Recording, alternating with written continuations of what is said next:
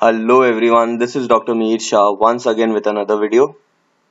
In this video, we are going to learn how to solve problem sum based on registration under GST.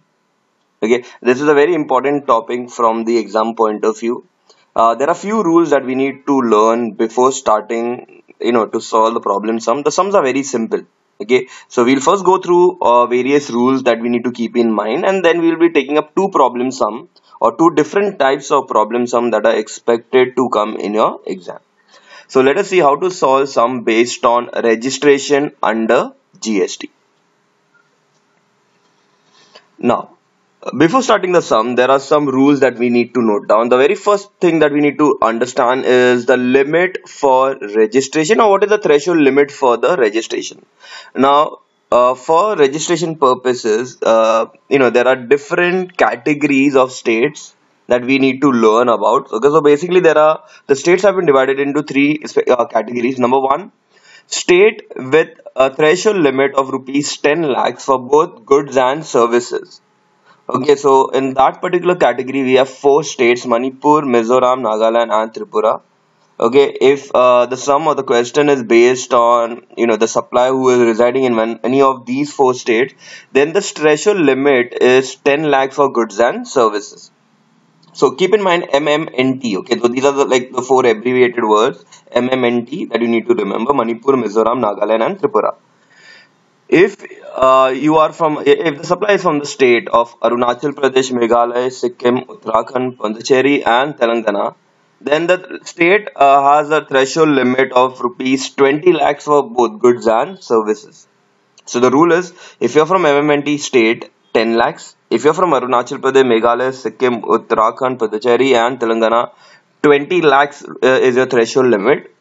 And for the rest of India, okay, that is Jammu Kashmir, Assam, Himachal Pradesh, and all other states, okay, other than the first two categories, the threshold limit is rupees 20 lakhs for services and 40 lakhs for only goods, if you're only dealing in goods. And if you're dealing in goods and services both, then the threshold limit is 20 lakhs. Okay, so this is a major threshold limit rule that we have to remember. So number one, if you're from MMNT states, so that will be based on 10 lakhs.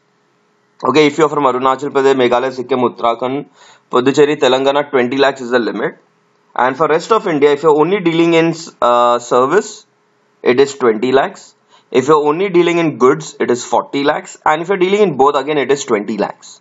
Okay, that is it. This is the only threshold limit that you all need to remember.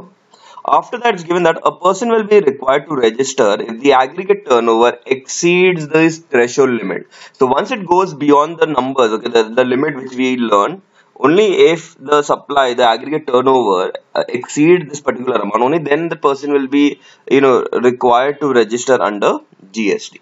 Okay, so this is a very important rule that you all need to note down. Next, person not liable for registration. Number one, person exclusively engaged in the business of supplying goods and services that are not liable to tax. So no tax goods are there. So on that, GST registration not compulsive. Person exclusively engaged in business of supplying goods service that are wholly exempt from tax. So if you are exempted goods, again, or exempted service, no need of registering. And last, agriculturists to the extent of supply of produce out of cultivation of land. Anything which is in raw material, agricultural produce which is in raw form, okay, on that GST registration is not compulsory. Okay, so person who are not liable for registration, you all can note down these 3 points. Next, compulsory registration. Person making interstate taxable supply. So if there are person who has, from one state and supplying goods to another state, then compulsorily have to register no matter whatever it will be your limit. Casual taxable person making taxable supply. Okay, casual taxable person means is a person who occasionally undertakes transaction involving supply of goods and services or both. Okay, so if you are a casual taxable person who sell taxable stuff, so in that case you'll have to compulsorily register. A non-resident taxable person making taxable supply. So if an NRI makes a taxable supply, he has to register. and person who are required to pay under under reverse charge. So those who have registered under reverse charge, they have to compulsorily register under GST, no matter whatever is the value of supply of goods or whatever is the aggregate turnover. Okay, for compulsory registration, these are the 4 points that you need to keep in mind. Okay, so that's it. These are the only rules that you have to remember. 20 lakhs for the first category, 10 lakhs for the first category, 20 lakh for the second, and third it is 20 and 40 depending on whether it is goods, service or both. Okay, now let us see how to solve the very first type of sum under calculation of registration under GST.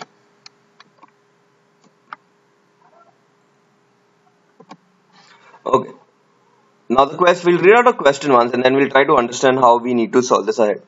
Mehta Sate Brothers provides the detail of transaction of their business from the state of Maharashtra during the month of October 2018. Are they liable to get registered under GST? If yes, then from when? They are giving you different dates. Okay, so always remember, whenever such kind of sum comes, first always check from which state he is in the state of Maharashtra.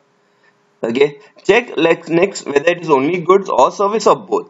I can see there are goods supplied and also services provided, so it's goods and services. Okay, so remember, state of Maharashtra, when goods and services are given, the threshold limit is 20 lakhs. Okay, if it goes beyond that, you have to register under GST.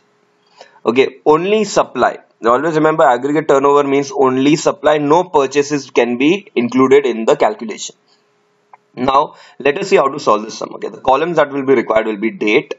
We'll have date, we'll have particulars, we'll have the amount, and I need one more extra column called as cumulative amount, because in that column we'll come to know exactly when did the aggregate turnover surpassed the threshold limit.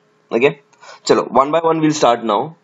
First, on 8 October, goods supplied to Nanded. The moment you are supplying, it comes under aggregate turnover. Yes, so we will note down that.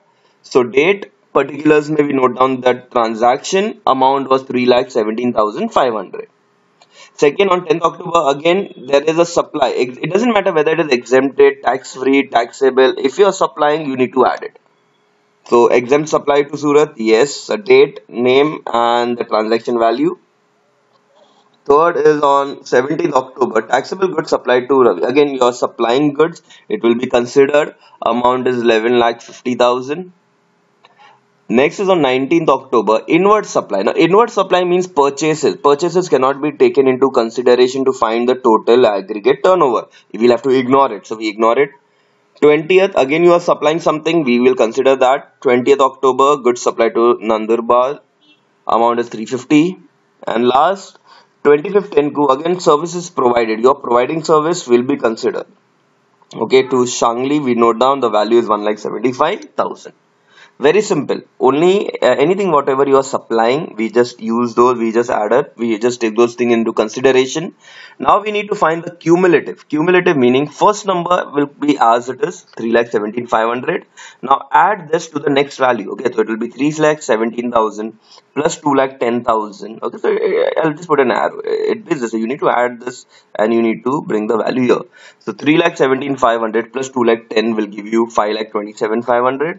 Plus 11,50,000 gives you 16,77,500 plus 350 gives you 20,27,500, and lastly when you add 1,75,000 you will get 22,02,500. Just a cumulative total. Once you come to this point, now it is the most simplest part. Just check now, since he was in the state of Maharashtra, he is supplying goods and services both. So the threshold limit is supposed to be 20 lakhs.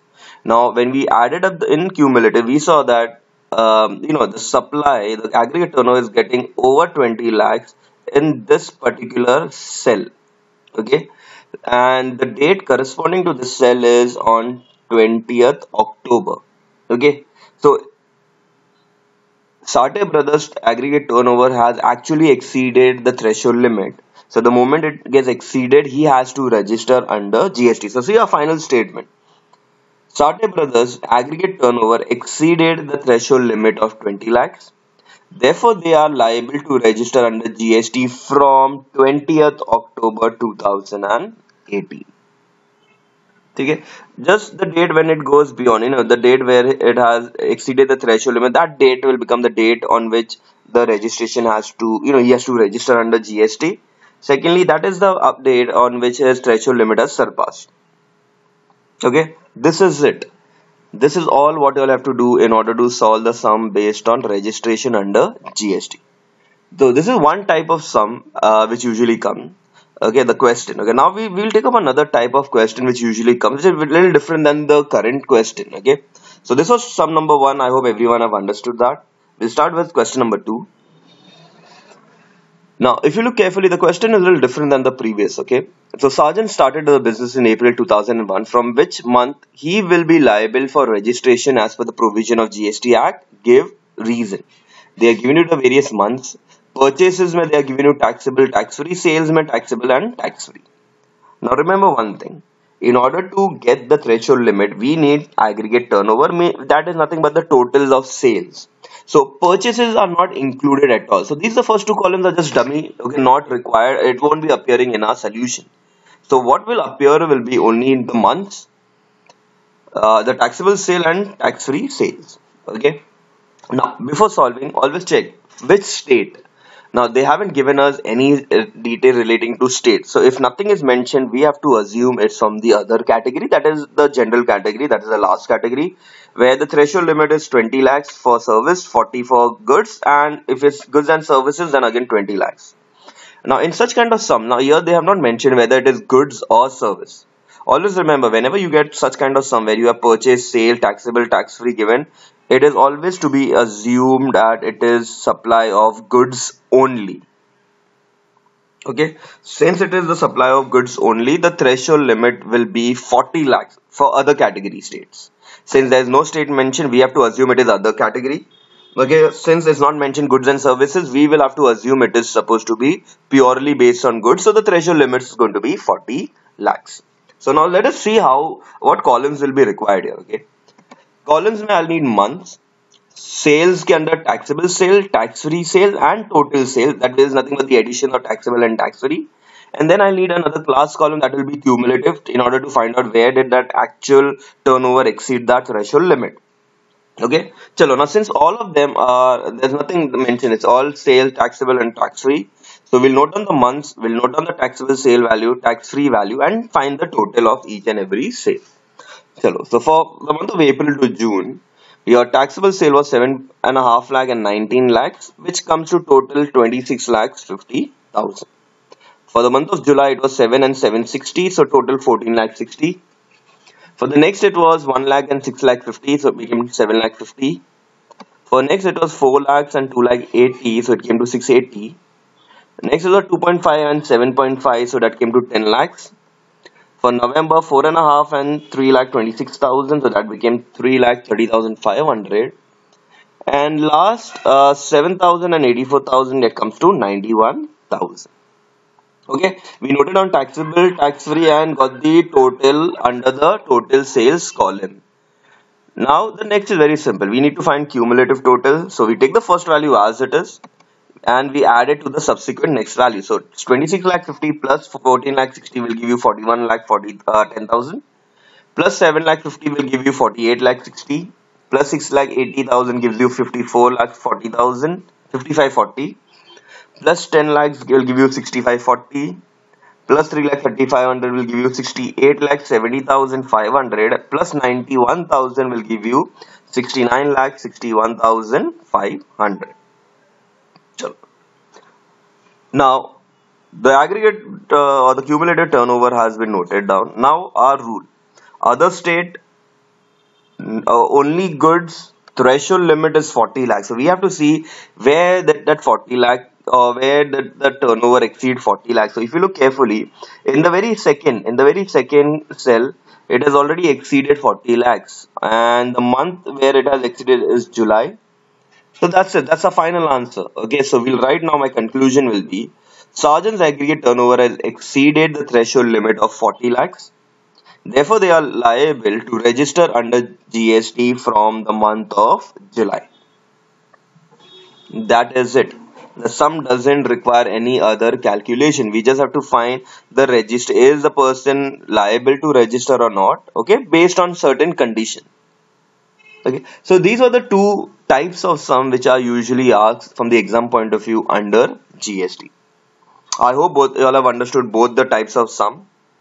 Okay, so with that, we'll be ending this video here. Stay tuned for further more videos which will be uploaded based on the subject goods and services or GST. Thank you.